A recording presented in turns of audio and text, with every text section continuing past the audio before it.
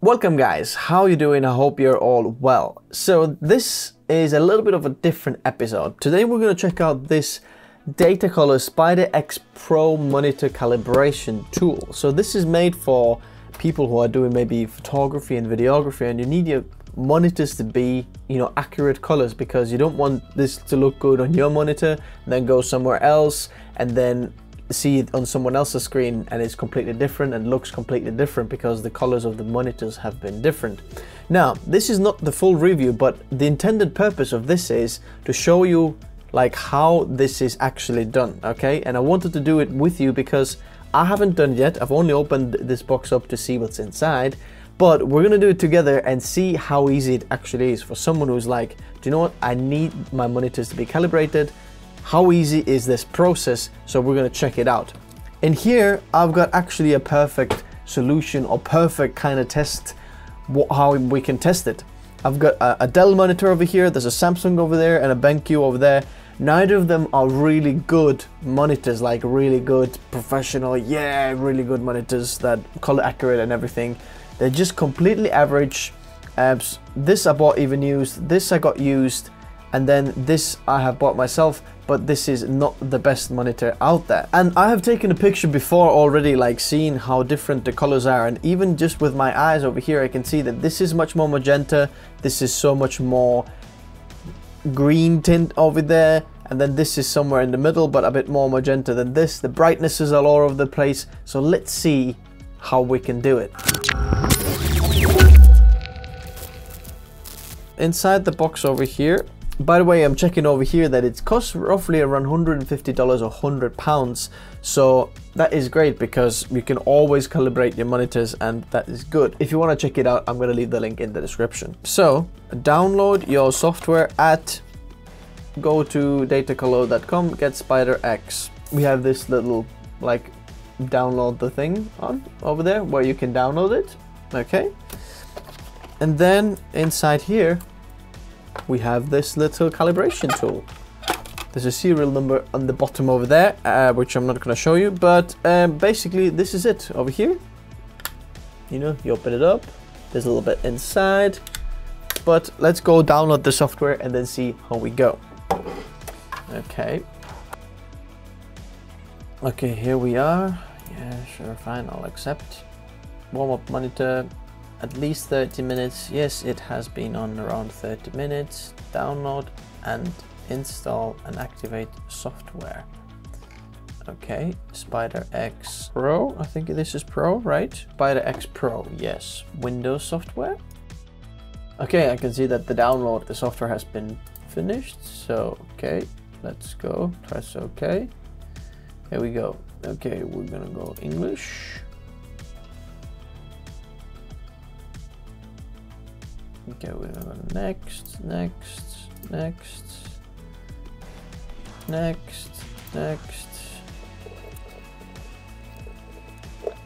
Please plug in the Spyder before launching Spyder X PRO. We go next. So let's plug it in over here. Plug it in over here. We've got it plugged in. Anything happening over here? Nope, doesn't look like it. Okay, and then Spyder X PRO, they made a shortcut on the desktop. Let's open this up. Welcome to Spyder X PRO software. Okay, it has been plugged in. Let's see, enter your serial number. Okay, I'm gonna do that now.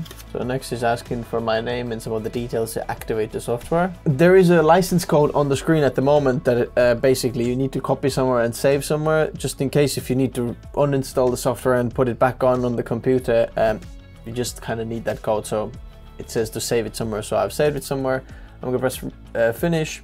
Would you like the application to automatically check for updates? Yes, might as well. Are you willing to share calibration data or error messages using a pro? Yes, Spyder X. Okay, there we go. Have you allowed the display to warm up for half an hour? Yes, I have. Lighting control. Have you checked that no intense light is falling directly on your display screen? No, not really. Let me just fiddle this light around a little bit so it's not like falling directly onto the screen. Okay. Display controls. Have you reset your monitor settings reset contrast. The default set is set temperature control to equivalent. Okay, let's have a look. What do we have? Brightness contrast. Okay, let's see what else we have. Factory, yeah, do you know what? I'm going to do factory reset. All settings. Yes, okay, this is factory. The color temperature is 65,000 kelvins. Adjust the brightness level at which you are comfortable. Yeah, I guess that's it. Computer port not into a hub or keyboard. Yeah, okay, that's completed. And then we're gonna go next. So whenever you change these monitors over here, when you press it to 2 or 1, because I've got 3 monitors set up, it's gonna jump into that monitor, so you know which one is which. So this one 3, I'm gonna call this one Dell. This is Samsung. And jump to that one, and then this one BenQ. Okay, but we're gonna want to go to Dell. Next, is it a desktop? Yes, it is desktop. Next, display manufacturer Dell. Enter the desktop display model. I went to properties on the display settings, and I could see the model number. Which is, let's have a look, 312H. Okay, let's go next. Indicate which controls does your display offer. Brightness, yes. Kelvin, no. I don't have any Kelvin presets.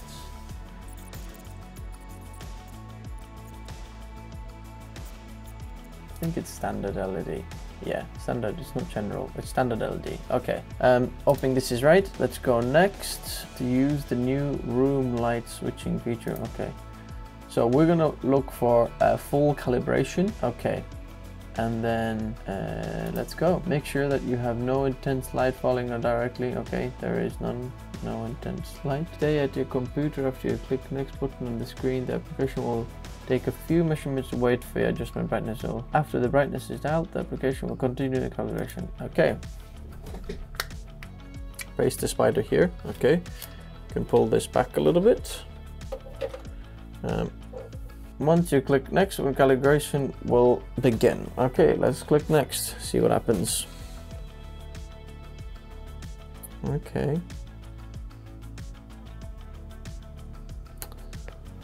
Flashing all sorts of colors through here now. Okay, look at the target current values. Adjust the brightness control on your monitor either up or down to make sure the current value matches the target value. Continue within 4% of the value. So what we have to do now is go on to the monitor brightness and contrast. And then are we on the brightness? Yes. Let's move it up a little bit. And then let's check update.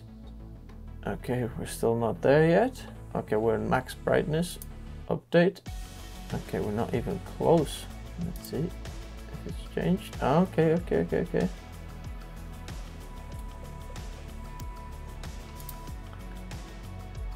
Okay, I had to adjust the contrast as well, which is weird. That adjusts the brightness as well for some reason. Okay, brightness is 100% and contrast is 92. Okay, we're within the range, and then let's press continue. Almost done, almost done. There we go. Please remove your Spyder and click finish. Okay, let's click finish over here. Let's put the lens cap back on. And let's have a look at the differences now. Then in here, wow, what a difference. So it's supposed to be so much more, I think this is magenta at the moment. So it's supposed to be so much more greener. I can see it's so much more greener. I don't know if you can see this on camera, but there's a massive difference here. Uncalibrated and calibrated. Uncalibrated, calibrated. Well, let's go next. Compare to sRGB. Oh, that's pretty good. So look, the red ones are pretty accurate. The blue is pretty accurate. The green is a little bit off. RGB, 96% of sRGB. That's pretty good. Okay, we're gonna go calibrate another monitor.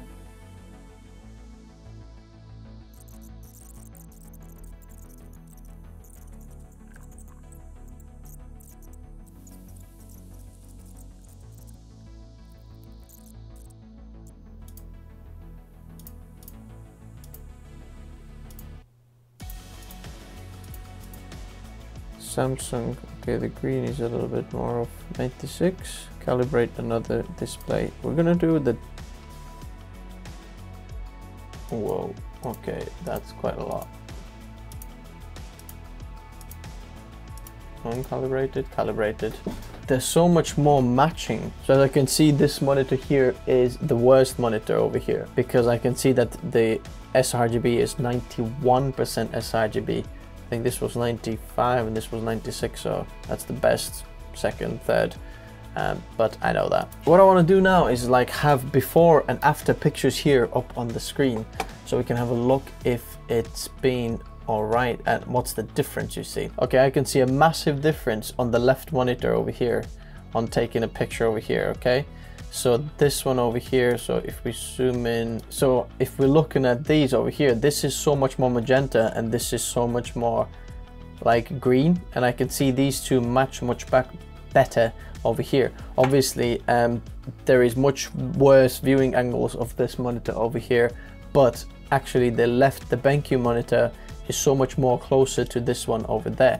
So now if you just look at the whites on this one over here, I can still see that there is a bit of a difference. Okay, first of all, it looks, this is before and this is after, it looks a little bit more warmer, a little bit more greener, which means we had this one too magenta. So let's have a look at this bottom monitor over there as well. So as we can see, it's much more brighter than before, because my camera settings have been exactly the same. And then as you can see, it's just like about an hour apart. They look a little bit different as well. So I can see the difference actually. That's good. So to end this video, what would I say? How easy was it to calibrate my screens with this Spyder X Datacolor?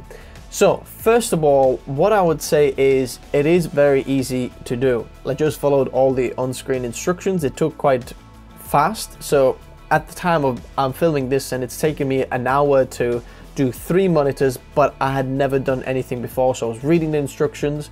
So if I was doing this now, for example, monthly calibration, it would only take me probably like 15 minutes maybe to do the whole calibration of everything. One thing that I found a little bit hard was to decide which LED type was my monitors, because it wasn't very easy to find this information online, whether it was wide, standard or generic or some other option. So I've kind of like guessed what they are, which is, you know, I guess what everyone has to do. But in my case, I probably had like the worst case scenario where they're completely different monitors, which you don't want to do in an ideal world anyway. If you're doing proper professional, you know, video work or photo work, then you should have the same monitors, you know, if you have a multi-monitor setup, because you don't want different types of colors going through, which I have here at the moment. But I can see that the colors are so much more matching than before, but I can still see that they're not ideally matched. It's probably because they're different manufacturer monitors, there's different technologies inside, so you can't then get 100% to match, but there's so much more matching than ever before. And when you flick through the next, you know, see the calibrated and uncalibrated view after I've calibrated this on the Spyder X program, you could see that, wow, there's a big difference between, you know, what I saw before and what I see now. So that is really, really cool. So how does it work? Does it work great? Absolutely it does. Is it easy to use?